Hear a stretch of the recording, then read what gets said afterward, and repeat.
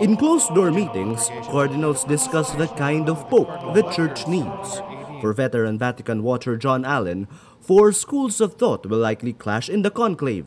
Those from the governance camp want a pope who can reform the Vatican's internal offices to end controversies like VatiLeaks. Some cardinals from the pastoral camp want a pope who will be hands-on with problematic priests and Catholics. The Third World camp wants a pope from growing Catholic populations outside Europe. Others come from the evangelical camp. They want an intellectual who can popularize church teachings. 7 of the most popular contenders may get the support of one or more of these camps. The Archbishop of Milan, Cardinal Angelo Scola, has the intellect of Benedict. But journalists say unlike the Pope Emeritus, Scola is more media-savvy, a trait the evangelical camp desires. Like Scola, New York Archbishop Cardinal Timothy Dolan is an intellectual. Described as a great communicator, Dolan also keeps a frequently updated Twitter account. Another popular bet is Italian Cardinal Gianfranco Ravasi, who heads a powerful Pontifical Council for Culture, which assists the Pope on issues of faith and culture. While Ravasi is an insider, observers say the Vatican bureaucracy hasn't eaten him up.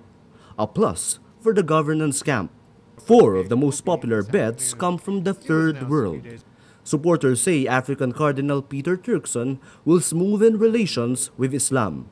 In 2012, Turkson says, "For me to attack Islam would be to attack my own family. I come from a family which has an Islamic component." The Archbishop Emeritus of Quebec, Cardinal Marc Ouellet, heads the Pontifical Commission for Latin America. Pundits say the well-traveled cardinal can bridge the First and Third World. Like Ouellet, Cardinal Odilo Pedro Scherer can also boost the Church's presence in developing countries. Scherer is Archbishop of Sao Paulo in Brazil, the biggest diocese in the world's biggest Catholic country, where the number of Catholics is on the decline.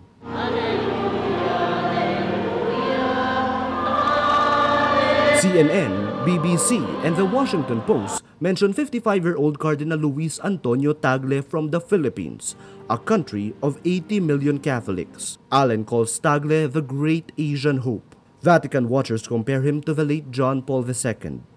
His standout trait, empathy for the poor, a trait of a pastoral pope. He also advocates an aggressive stance on erring priests. But leading theologian Father Catalino Arevalo says his young age may make him a remote possibility. All Filipinos would be very happy if he became Pope. We would have a Filipino Pope, of course. But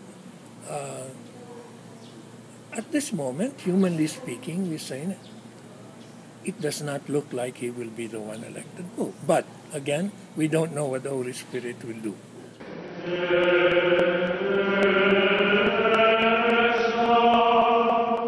Which will prevail in the conclave? The governance, the pastoral, the Third World, or the evangelical camp? Whoever the Pope will be, he inherits a church mired in scandal in an increasingly skeptical world.